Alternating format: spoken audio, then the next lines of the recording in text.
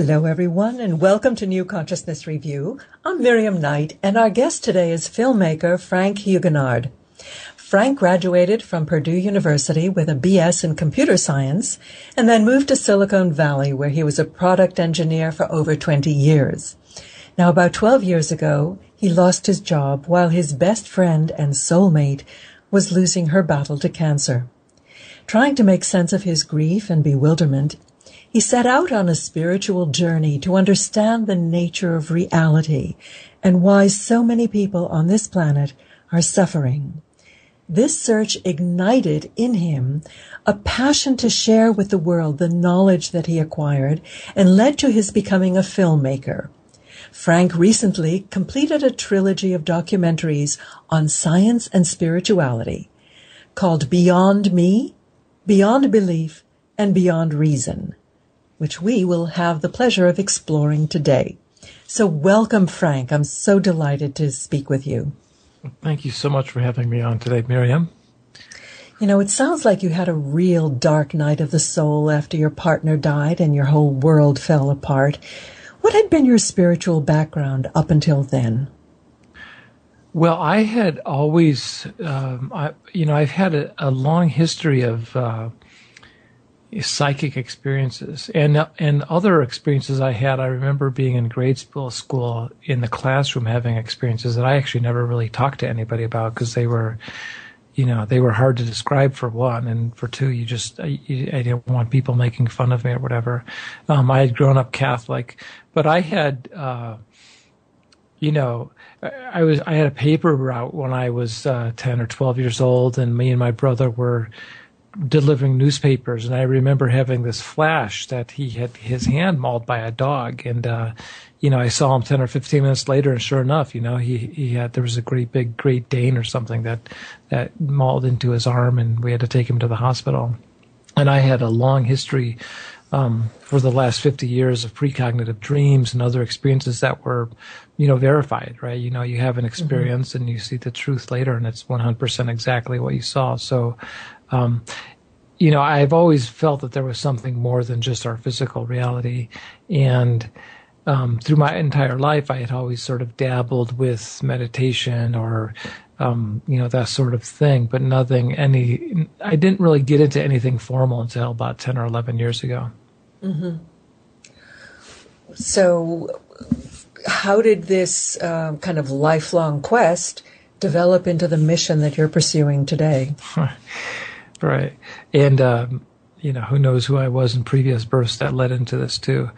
So, my whole world collapsed, a dozen years ago. The reason I had gotten fired is basically I had invented a product that was functionally the equivalent of Skype.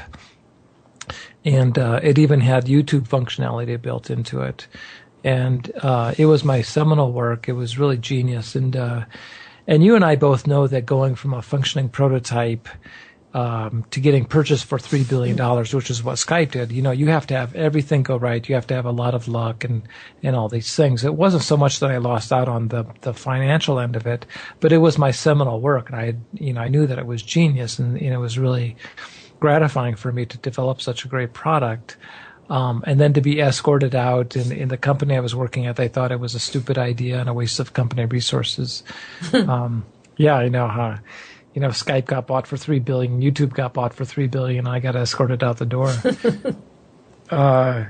And, this is going on exactly, well, like when I'm developing this product, these genius ideas were coming to me while my friend was going through chemotherapy and radiation and surgery and convalescing, all this stuff. So, it was brutal. And then after that, I had a few years of just misery, right? Just, not a happy camper. And eventually, I had tried all kinds of different things in the past, and I eventually just decided, well, I'm just going to dive into, a meditation practice, with some perseverance and some determination. And, you hear so much about meditation from just about everyone who has any kind of spiritual practice or spiritual orientation. Why do you think meditation is so effective in moving us essentially along our path to something deeper? The way I like to describe it is you can imagine your mind or our minds as a body of water. And bodies of water, you can imagine a perfectly still lake first thing in the morning without a single wave on it, or you can imagine, the ocean in the middle of a hurricane or a big storm. And if you had to guess where humanity's collective minds and individual minds are right now, they would be more on the end of the Katrina. They're big storms, lots of tension in our minds, a lot of chaos, a lot of disturbances and turbulence. And when you meditate, what you do is you take your mind and you calm it and you quiet it down so it gets to the point of that very peaceful, placid lake. And that process, even though it may only be, you might meditate for an hour and you may only get into that really, really calm, perfectly calm state of mind for 5 minutes. But that process, after a number of years and some time, ultimately starts calming your mind down in a much bigger way. And it also has the effect of calming the other minds around you. Right, through entrainment or something. Yeah. Actually, the ocean is a great metaphor, because if you think of the ocean, great storms on the surface, and yet you go down into the depths and there is virtually no movement at all. So it really is an almost mapping of what happens with our brain, the surface brain versus the subconscious. Great. Right, and that's exactly right. And all the stuff that makes up our misery really is just at the periphery. It's just very superficial stuff that once you remove it, you can come out of it very happy. Yeah. So tell me about your documentary series. You've got 3 films. The first one was Beyond Me. What was that about? So Beyond Me is about, I had, after just 4 years of meditation, I began to have these really great, blissful, divine, joyful meditations every day for an hour, 2 hours, 3 hours. And I was kind of blown away. It's like, wow, this is such an awesome experience. And it's it's a birthright. This is a state of consciousness that we're all imbibed with if we knew how to nurture it and cultivate it. And so initially I had just written a manuscript called Beyond Me that I never published. And, I'd work on it and work off and on for a few years. And then I finally just decided one day to take all my software engineering background. And it turns out that, at least for me, making a documentary film was a lot like writing software. The tools and the way you break things down into components and modules. And so, I basically, about 3.5 years ago, I just woke up one morning and decided, okay, I'm just going to make a documentary film. And then from that moment on, it took 8 weeks before I released the film on the internet. And that film, yeah. And I did all that. In fact, I did all 3 of my films without any training, background, experience, or money. I basically did them with my own funding, which wasn't very much. I did all the editing, the narration, the post-production, pre-production, filming, everything myself. But talk about jumping in the deep end. Well, it's kind of sort of how I roll in a lot of different things. I mean, that's how I came up with the Skype-like product. I was like, okay, I'm just going to go do this. But to answer your question, Beyond Me really goes into, the mechanism of evolution and reincarnation, and how everything that we see in nature, if you look at the behaviors of animals, the traits and tendencies that sort of defines our natural world, all that knowledge that goes into how salmon spawn and bears hibernate and how leaves change color in the fall, everything in nature, there's intelligence, there's knowledge behind it all. And all that knowledge has been carried forward for billions of years through a mechanism of reincarnation. And all of the traits and tendencies that make up human personality disorders and all the things that really makes us miserable they're no different from animal instincts. It's basically the same thing. It's the same underlying mechanism that's gone into it. You know, certainly your mother and your father and, your upbringing has a lot to do with your personality, but in the grand scheme of things, it really pales in comparison to the last 100,000 years or 200,000 years of the forming of your consciousness. And so the case is made in Beyond Me for how, through the art of meditation, you're able to remove those impressions that have been made on your lifetime, on your consciousness over many lifetimes, and thereby, bringing to an end the traits and tendencies that have gotten us into so much trouble over the years. So, in essence, Beyond Me focuses on what one of your swamis refers to as the instinctual level. And then he goes on to the rational level. Would that be your second film? The third film, the second film is on the beliefs, because so many people on this planet are entrenched in our belief systems. And that goes everywhere from a scientist to an atheist to a Christian or any other religious person.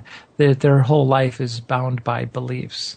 And so belief systems are a hurdle that most of us need to cross to get to the truth. And ultimately, we need to get beyond the reasoning, the intellectual mind. Mm-hmm. And that is carried through in your third film, which is Beyond Reason. So Beyond Beliefs lays out the very different beliefs that we all have and the barriers that they hold to actually opening our minds to seek the truth. And it's not a million miles away from the theme of your third film, Beyond Reason. How do you distinguish the two films? What was your focus on each of them? Beyond Belief initially went into, in fact, I say it at the end of the film, that belief systems become sort of like jail cells. I mean, once you start believing something, you stop seeking the truth because you've already found it. And the case study that I use, which predominantly covers most of Beyond Belief, is the narrative of the story of Jesus Christ. And it goes into depth about, there's 18 missing years in the Bible, and we're led to believe that he spent those 18 years, building furniture in his father's carpentry shop. Whereas there's a significant amount of compelling evidence that suggests that actually during those 18 years he did travel to India. He studied with some of the great swamis of the time, and he brought this great knowledge from India back to Jerusalem. And he freaked everybody out, said it's because it was such a radical teaching at the time that they attempted to assassinate him. And then the shocking conclusion of the film is that actually after the crucifixion, which according to the Bible, we all know he was alive, and how he got to be alive afterwards, I kind of leave that as a wonder. I don't know. But apparently, according to amount of significant evidence, he then traveled back to India, and he lived in India until he was, nearly 100 years old. So most of the film covers these sort of this alternative narrative of Jesus' life, and how most of our, especially in the West, most of our belief systems are skewed from another potential reality. I thought it was fascinating in that film that you have footage of this tomb in India, which is Isa's tomb, which shows his feet with holes in them. Right. This is in Srinagar at the Rosabal Shrine in Kashmir, and unfortunately, this isn't an area of the world right now that's controlled by Muslims, and they're not too anxious to have, in spite of the fact that in the Quran it actually says that Jesus survived the crucifixion. Mm-hmm. But they're not too anxious to have Westerners or Hindus especially go into this shrine, take DNA evidence, or look for any other artifacts that might indicate what's going on there. But yeah, there's like I said, there's a great deal of evidence that points to Jesus staying in India until he was. One record shows him being there till he was 115 years old and being married at the age of 85 to a lady named Miriam. It's not Mary Magdalene, and having one child. The king at the time of Kashmir, of what is now Kashmir, wanted him to be taken care of and said, "Well, you should take a wife." So there's all these stories. There's a great deal of evidence, and there's a burial tomb there where allegedly he was buried. So much fascinating stuff in that film. So then you came to your latest film, or the closing film of the trilogy, Beyond Reason. Let's talk about that. Sure. So Beyond Reason. The first film took me 8 weeks start to finish. The second film took me 8 weeks start to finish. And the third film took 18 months. It took me a long time to, it was much more ambitious as far as from a filmmaker standpoint. I did a lot more interviewing of people. I traveled to India, I traveled to Canada, and all over the U.S. filming people. And over that 18 months, the texture and the substance of the film and the content changed quite a bit from where I started off with. But ultimately, it settled on an examination of what the word science actually means, where the word science came from, how science has evolved over the last 5,000 years into something 400 years ago known as the modern scientific method, which has its benefits as well as its hindrances. And it really takes a deep look at how quantum mechanics and Einstein's theories of relativity really sort of destroy the underpinnings of the modern scientific method, which is basically observability, independent verification through observability. And really to try to make the case that obviously, I've had psychic experiences in my life that to me were 100% verified. Time and time again, I had proof that what I had, the vision, it was actually absolutely what had happened. And yet science can't even begin to approach examining those types of things because they're beyond the physical world. They're beyond what you can measure and observe in a laboratory through peer-reviewed and independent analysis. And so the basic footnote there is that all the great questions that mankind has, which is, who am I? Where did I come from? What's the purpose of life? The meaning of life? Is there an intelligence guiding the entire universe? Is there a God? Is there life after death? Is there reincarnation? All these really, really the most important and salient questions that man ever has had are all questions that science can't ever possibly answer. And so the film really makes the question or the case, is there another science apart from the modern scientific method that can address these questions and give satisfactory answers to? And the punchline of the film is, yes, there is another science, and you can get the answers to these questions. It put me in mind of that quote from Blaise Pascal, who said, "The heart has its reasons, which reason knows nothing of. We know the truth not only by the reason, but by the heart." Is this what you had in mind when you called your film Beyond Reason? That's exactly it. I have so many conversations and debates with scientists or atheists, and about the irrational, about things beyond the rational mind.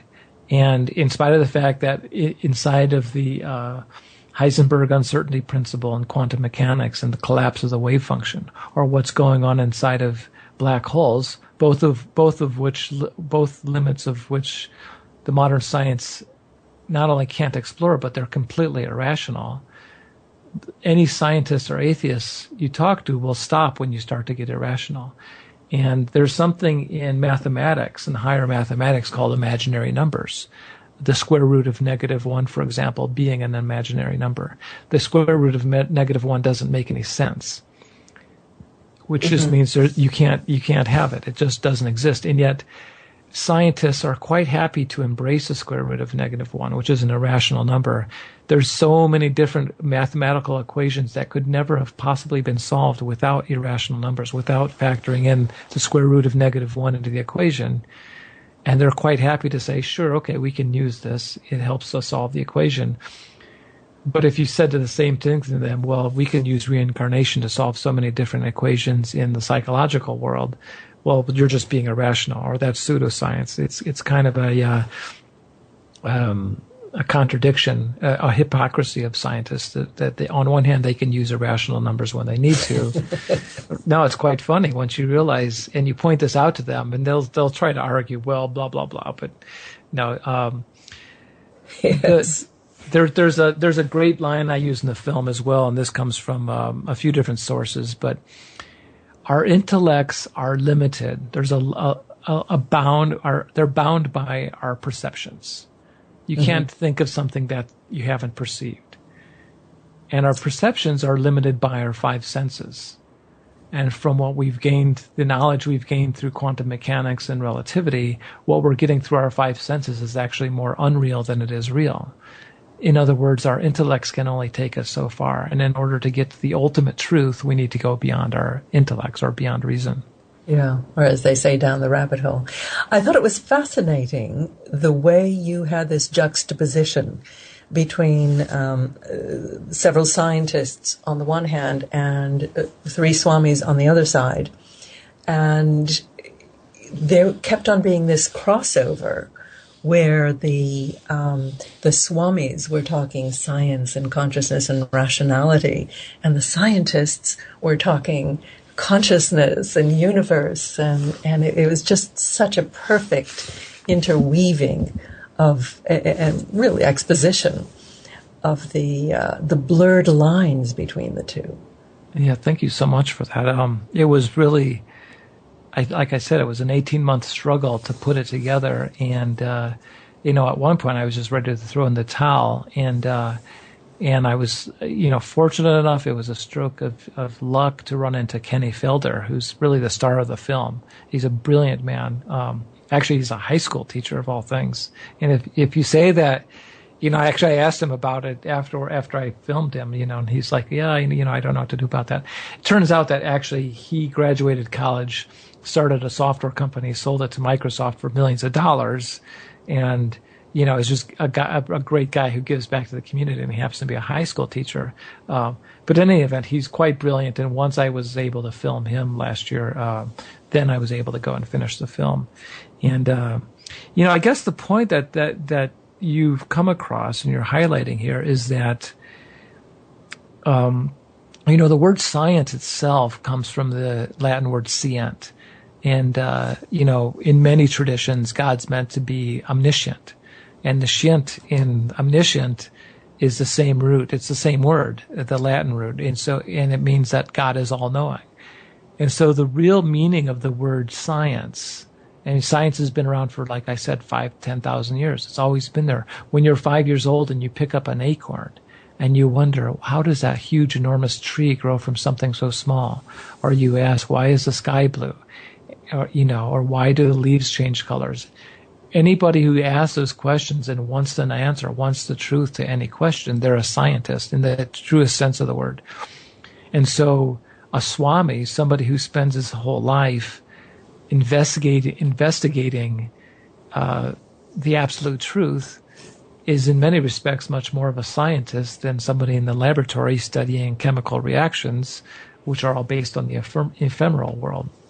And that's the case I attempted to make in this film. Is like, okay, whose truth are you looking for? Whose form of science? When someone says to me, well, that's not scientific, my question is, well, whose version of science are you talking about? I mean, this is almost like a Christian person talking to a Muslim and saying, my God's better than your God. I mean, it's really no difference when someone says, that's not scientific. Well, that's not God. My God's in the Bible. Well, the scientists are very similar to religious people in their dogma and their belief systems. Now, in a sense, scientists are pursuing their inquiries with one hand tied behind them because they are bound by the constraints of the scientific method, whereas the Swamis, particularly in those involved in the Vedanta discipline, if you will, tradition, have no such constraints other than seeking the truth. And at the end of the day, the truth is a very subjective thing, isn't it? Well, it's probably the deepest question I've ever been asked. The truth is a subjective thing.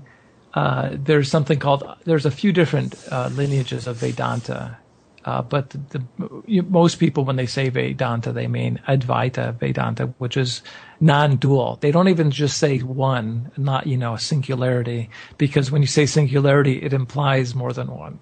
So Advaita means non-dual, which means there's just one. There's just the self. And so if there's just the self, and you become self-realized, is that a subjective experience or an objective experience? Good question. It's a great question, and you can just wonder on that. In fact, if you just wondered on that question, you'd probably just become enlightened if all you did is just wonder about that. Scientists are very much, and in fact, I would say not only are they bound by the scientific method itself, but they're highly bound by a combination of their reputation and academia. Mm-hmm. Where they can't, there's a lot of scientists who might say something to me off the record when I'm doing my film, but they would never say anything in front of the camera that veered anywhere outside of the bounds of the modern scientific method, because it would be the end of their career, which is, rather unfortunate. And a lot of, my brother's a scientist at Stanford, and to me, he doesn't even approach going outside of the lines.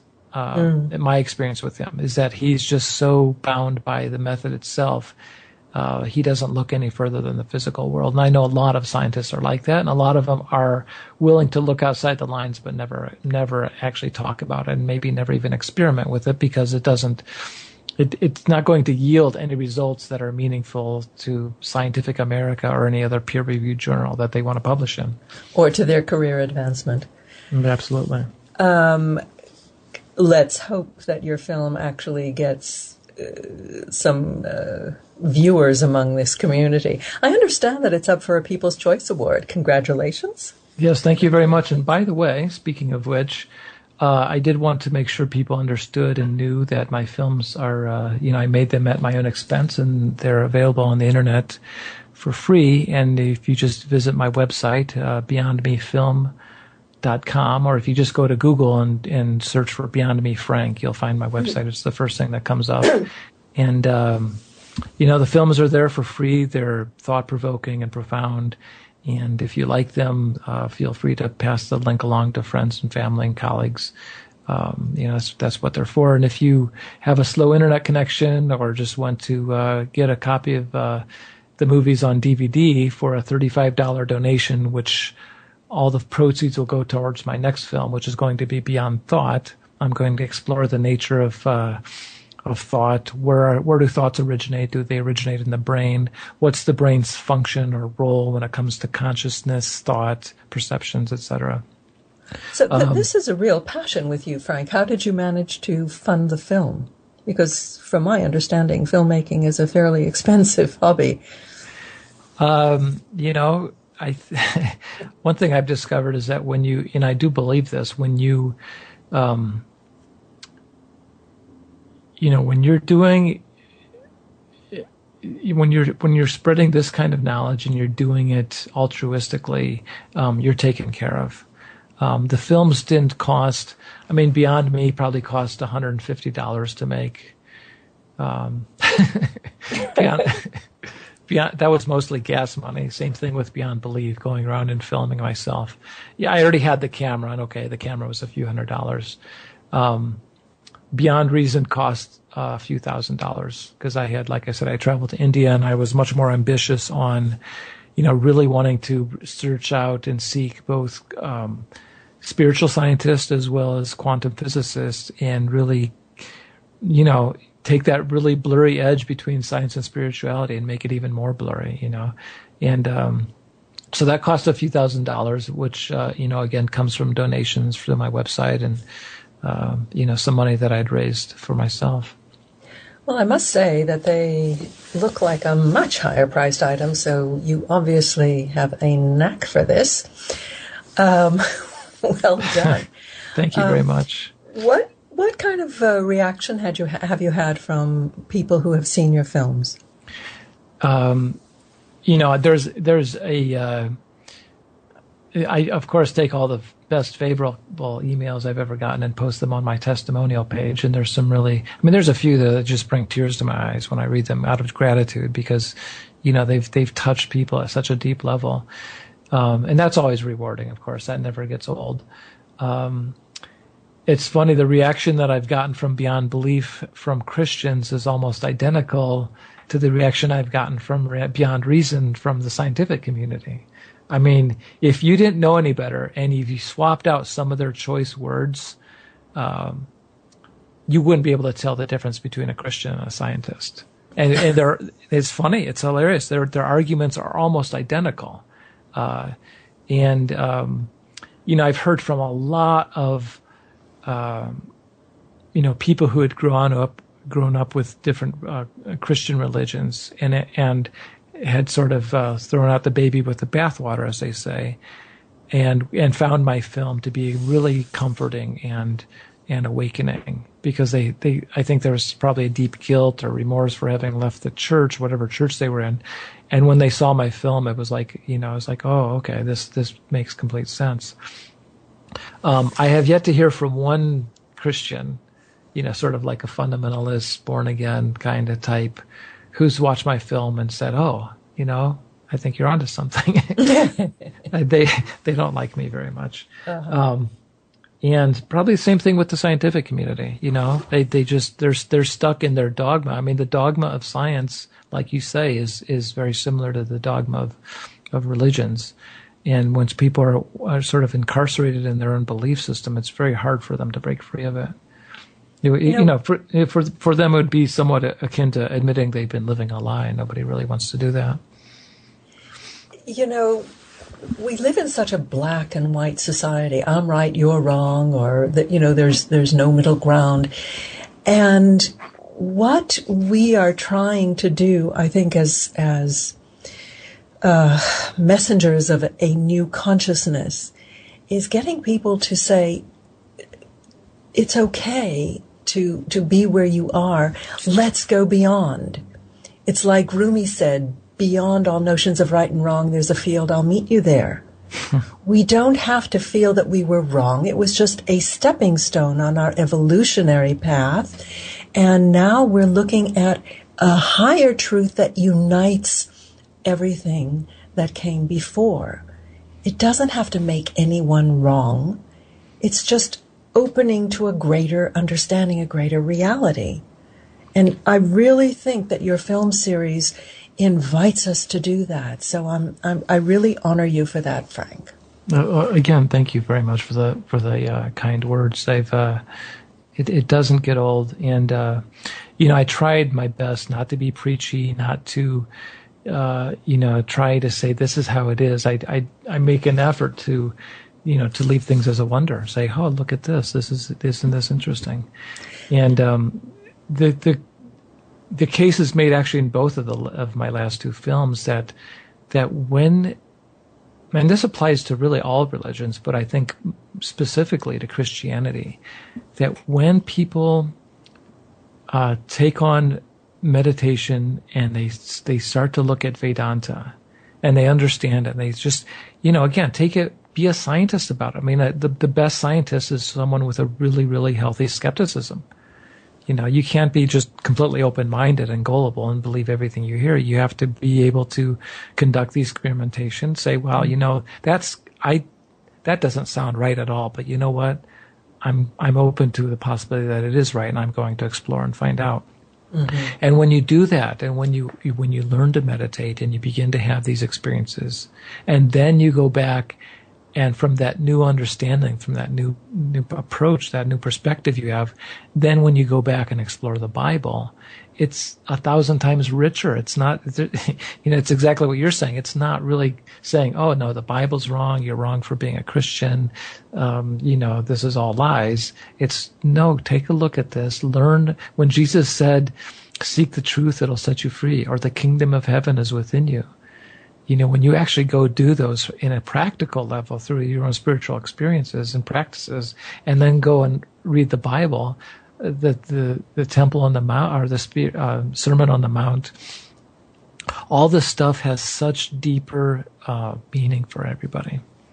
And I think the key here is actually looking within, trusting your inner guidance rather than being led by external dogma.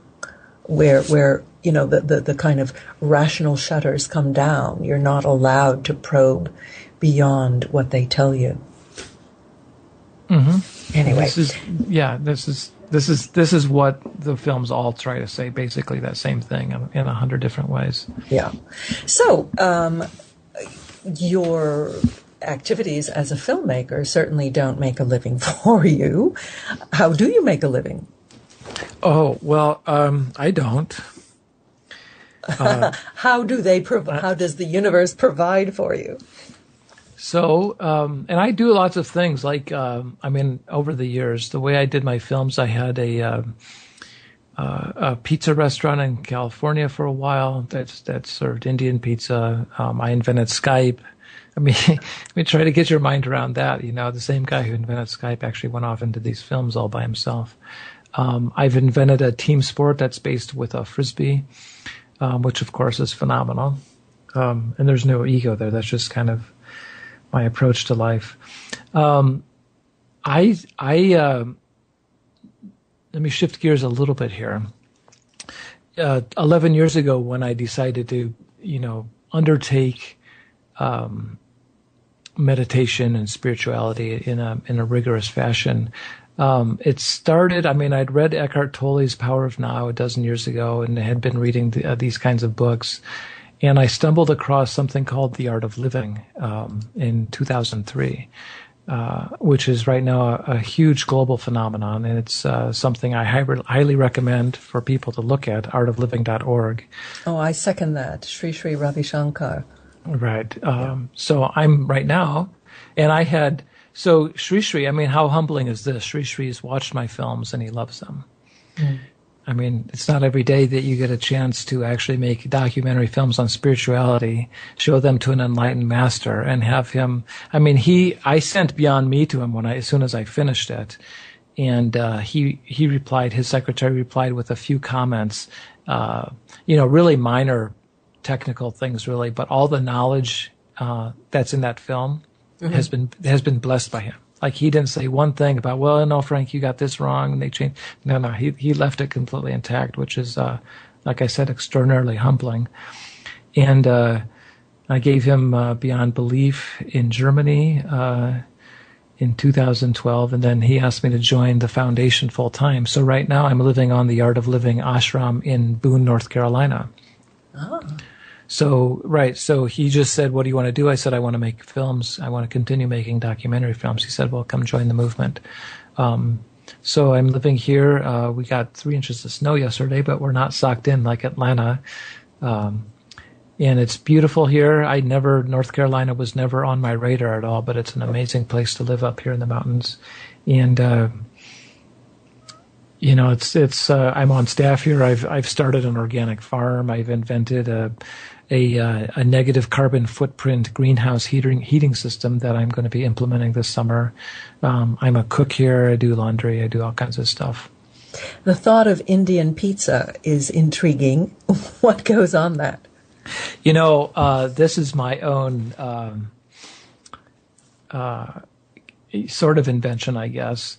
A lot of people, when they hear Indian pizza, there's places you can buy it, and it's sort of like a masala pizza or a curry pizza, and that's not what mine is. Basically, what I attempted to do, and I do this. I still have, and we have a commercial pizza oven here at the ashram, and everybody loves it when it's Frank's Pizza Night. I mean, it's an experience. It's not just a meal, to tell you the truth.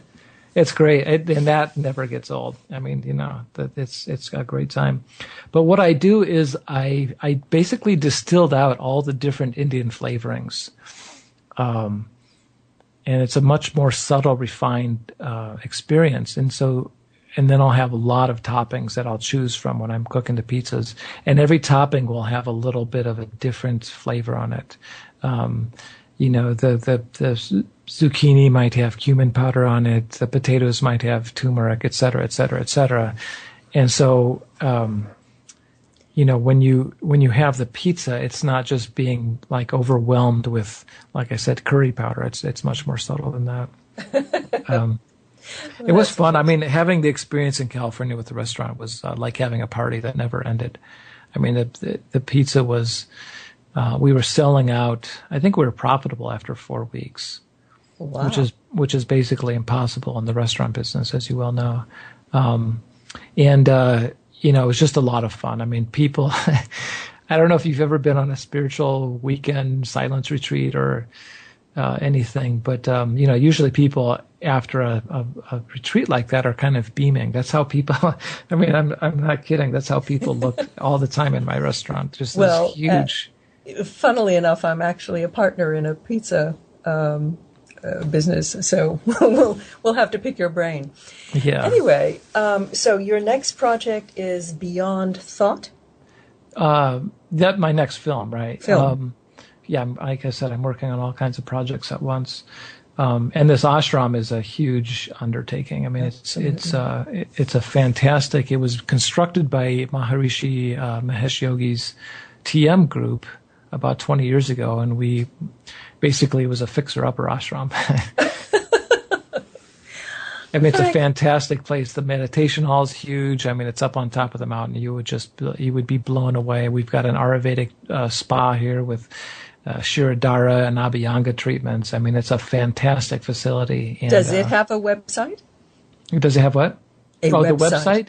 Yeah, it does. artofretreatcenter.org, I believe, is our personal website, although we're still developing. I mean, that site will take you to our own page on the Corporate Art of Living site, but we're in the middle of developing our own, our full-blown site for this. Well, Frank, I'm going to have to follow your career. It sounds like you are a modern-day Renaissance man, and it's been a delight speaking with you.